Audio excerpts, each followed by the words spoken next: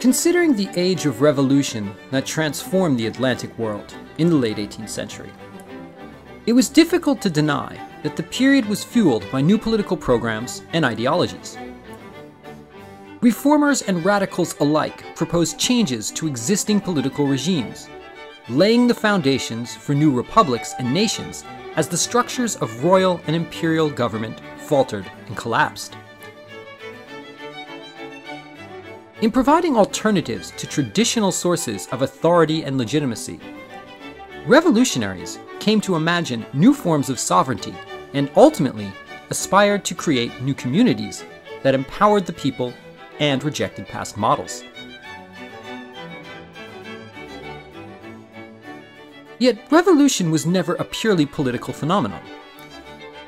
In challenging the power structures and traditional sources of sovereignty that propped up monarchy, radicals also sought to reorder existing social hierarchies as well. Workers and artisans mobilized behind revolutionary calls for equality, demanding an end to social status and privilege. In a similar fashion, slaves and gens de couleur in the colonies challenged the racial hierarchies that excluded them from power. As citizens, these marginalized groups endeavored to claim a place for themselves in society as equals. The street protests and revolts that occurred underscored a basic fact: revolution promised empowerment. Workers and former slaves associated revolution with the promise of emancipation.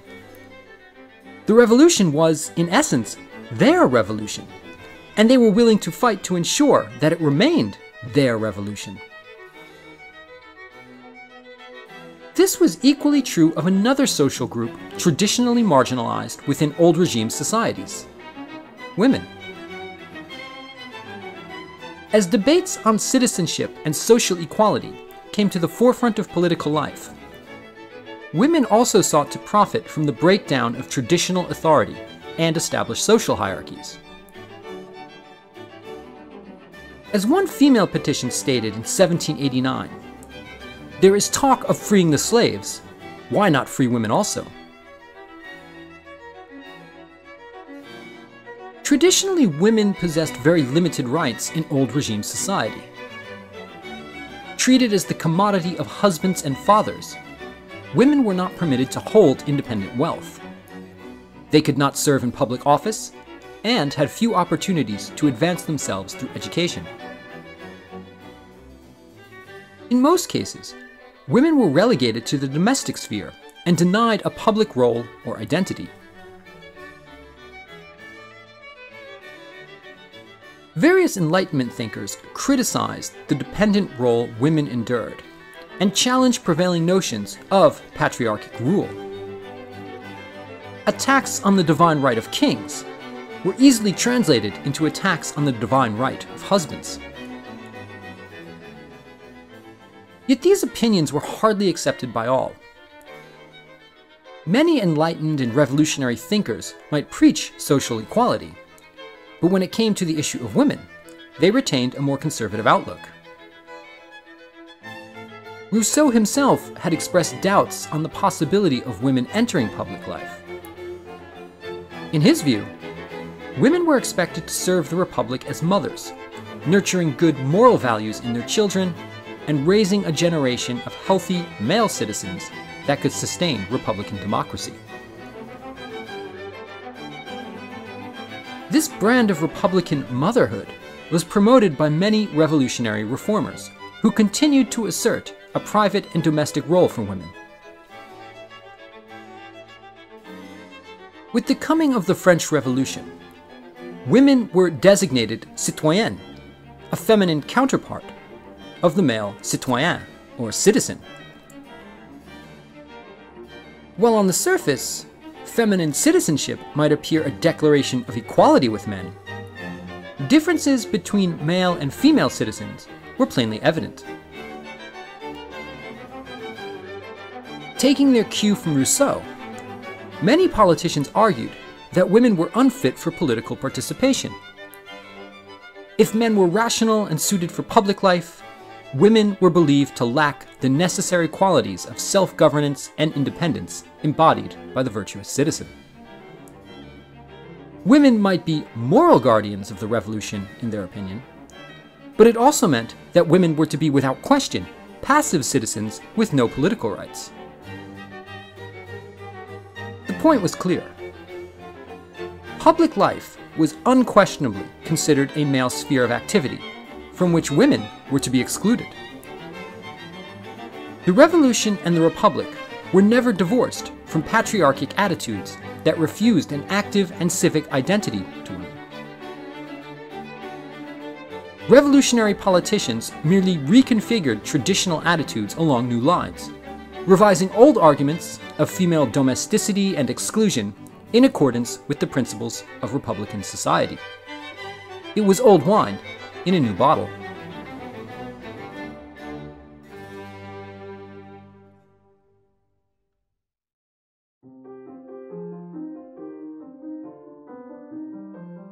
Various female activists rejected this view. In the first years of the French Revolution, women began setting up clubs that advocated for greater rights.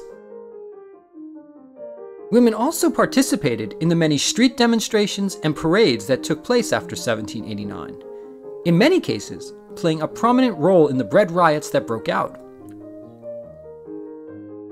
At times, their political activism was notable. In October of 1789, women protesters took the lead in staging a march to the Palace of Versailles, where a large crowd confronted the king and pressed their demands on an anxious Louis XVI. As clubs became centers of political activism in which citizens partook in the revolution, women sought to engage in the revolutionary fervor sweeping the country in the early 1790s. The Société Fraternelle was the first club in France to allow women active membership, and was sharply rebuked by the Jacobins for its decision to do so. The radical Cordelier Club permitted women to attend sessions, but never allowed them to serve as active members, and this policy was typically shared among many other leading political clubs of the day. The Cercle Club in Paris offered the outspoken Dutch feminist, Etta Palm d'Alders, the opportunity to address her male counterparts and press upon them the necessity of pursuing a truly emancipatory policy as they carried out their work of social regeneration in 1790. "You have restored to men the dignity of his being in recognizing his rights, so why allow women to groan beneath an arbitrary authority?" she asked pointedly. Despite their presence in the clubs, women found it difficult to dispel attitudes held by many club members who refused to accept them as equal citizens. These prescriptions did not, however, prevent women from trying to enter political life. Excluded from full participation in the existing clubs, they could and did set up their own clubs in an effort to attain their own self-empowerment. Etta Palm was a pioneer in this movement. Her attempt to set up a network of women's clubs in Paris proved unsuccessful, largely due to their high subscription rates and their elite membership. Nevertheless, women's clubs did sprout up in French cities over the next year. In the minds of female activists, the club movement became the truest expression of female empowerment. Clubs presented a forum in which female revolutionary sociability advanced claims for natural rights and civic equality. As Marie Daubre, a member of a Bordelaise women's club, told her fellow Citoyennes in 1792, "Before we were forgotten, reduced to housework and the education of our children. Now, the blindfold which hid the truth from us has been lifted. In turn, we too have become free citizens." Through these forms of popular participation, women projected themselves as revolutionary actors committed to the moral good of society. They challenged accepted gender roles and invested the term citoyenne with a civic connotation that surpassed the limited role imagined by legislators. Through these various activities, female activists sought to cultivate a new sense of feminine solidarity, one that was closely tied to the values and ideals of the revolution itself.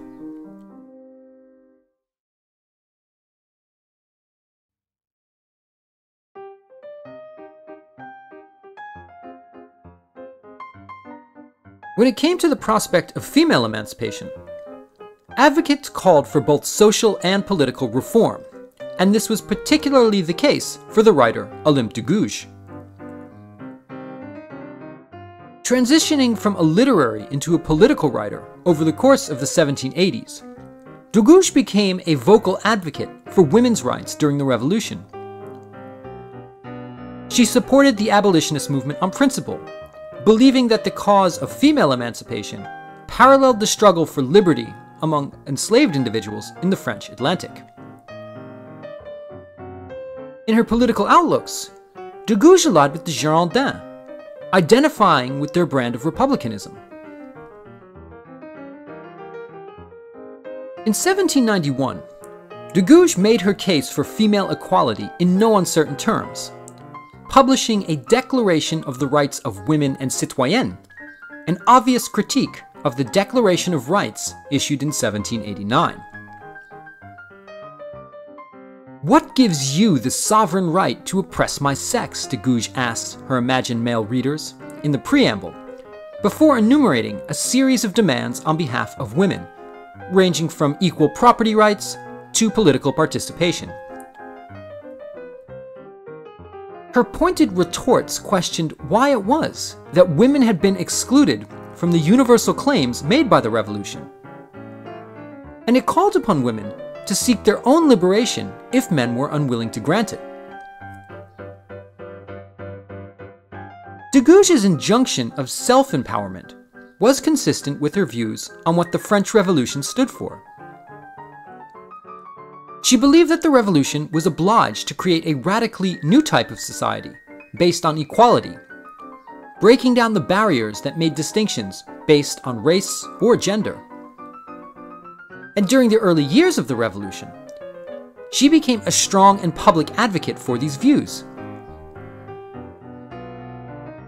Her abhorrence for capital punishment led her to oppose the execution of Louis XVI, and her affiliation with the Girondins only made this stance more conspicuous. As the Jacobin witch hunt began, de Gouges quickly became suspected of monarchist and treasonous sympathies. In the summer of 1793, de Gouges was arrested as the Reign of Terror commenced. From jail, she snuck out writings that condemned the Jacobins and the Terror, hardly putting her in good favor with her captors.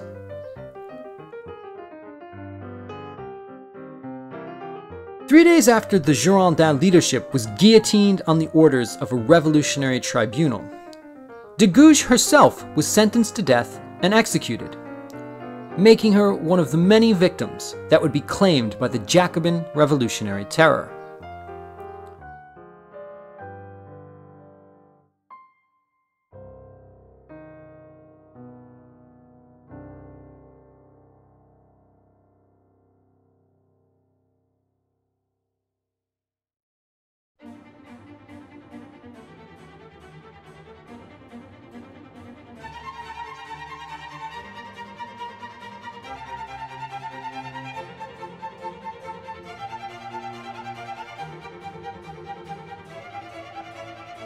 De Gouges' reform-minded approach to the woman question was not the only one. As the revolution became more radical, so too did female activism. Anne Pauline Léon was indicative of this changing atmosphere. The wife of a radical political journalist, Léon assisted in organizing women to foment riots and fuel the general sans-culotte protests erupting throughout Paris. As a Republican feminist, Léon called for the arming of female citizens and the creation of an all-woman militia, or Amazon Legion, committed to defending the capital from invasion. To press the matter, she helped create the Société des Citoyennes Républicaines Révolutionnaires, a club organized to recruit female volunteers and fight insurgents in the Vendée. Over the next 2 years, the Revolutionary Wars provided opportunities for women to demonstrate their patriotism and challenge reigning images of female domesticity and Republican motherhood. With the militarization of French society, some women fought on the front lines. In rare cases, they were awarded military honors and advanced to higher-ranking positions in the military. The Société des Citoyennes was indicative of the female sans-culottism growing up under the Republic. Moreover, it signaled a split in the women's movement, as radical female patriots like Léon moved further to the left than the elite clubbists like Etapam. Whereas clubbists agitated for women's rights through pamphlets and lobbying, militants organized women workers and made them a political force in the streets. They embraced a range of social and political issues extending beyond specific questions of female participation and gender norms. Many radicals mobilized support behind the law of the maximum proposed by politicians like Danton. In pushing for price controls, they elicited fierce debates pertinent to the economy, the social contract, and patriotism, indicating the various registers that women used to articulate conceptions of citizenship and what it meant to be a good Republican. Occasionally, these divisions resulted in outright violence.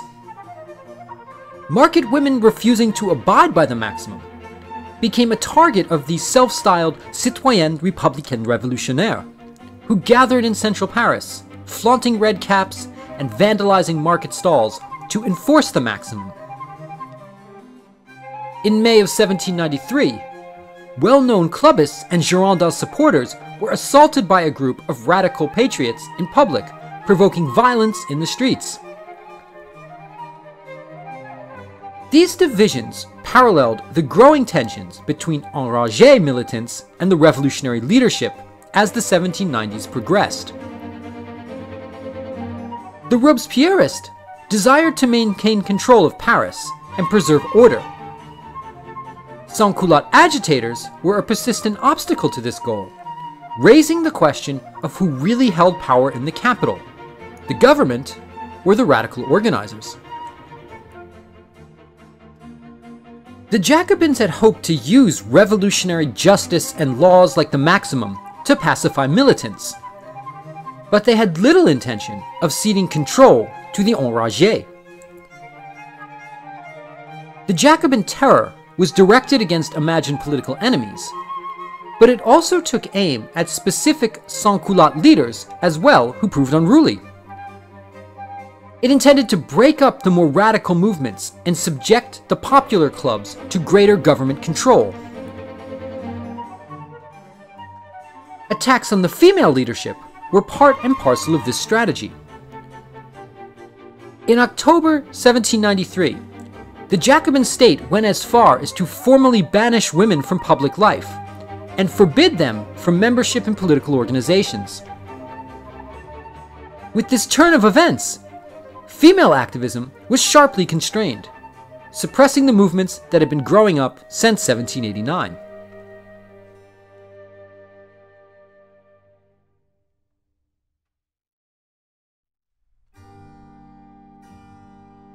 Despite this backlash, however, female political activities revealed how ideas of revolutionary empowerment spurred certain individuals and groups into action over the course of the 1790s.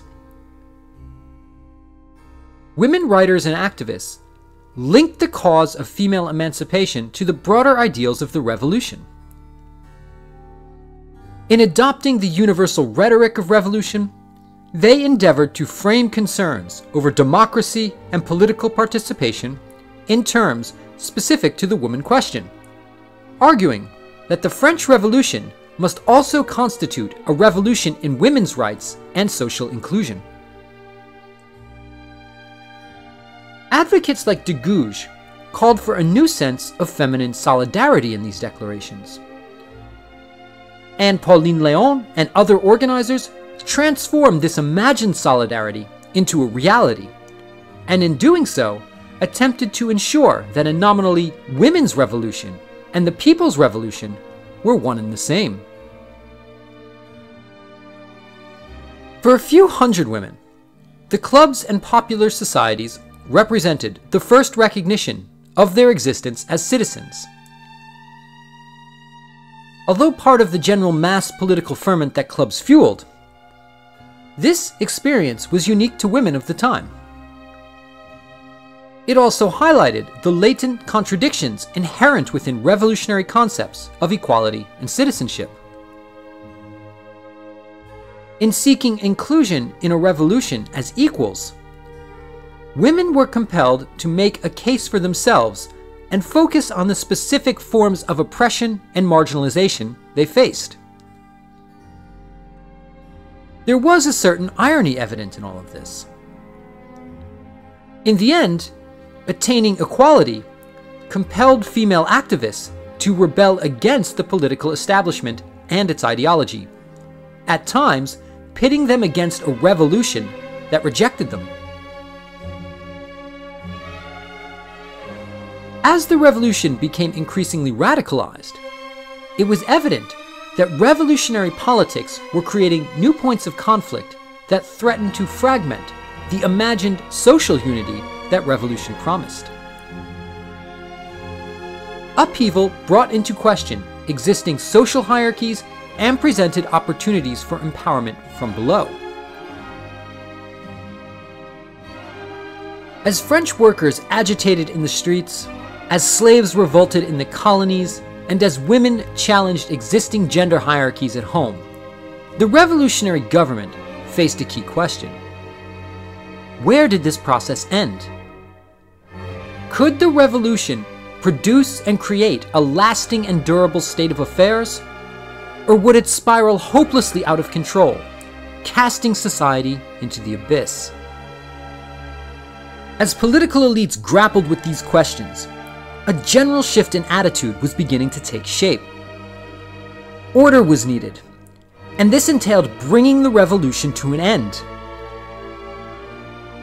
Yet how this would occur, and by what means, had yet to be foreseen.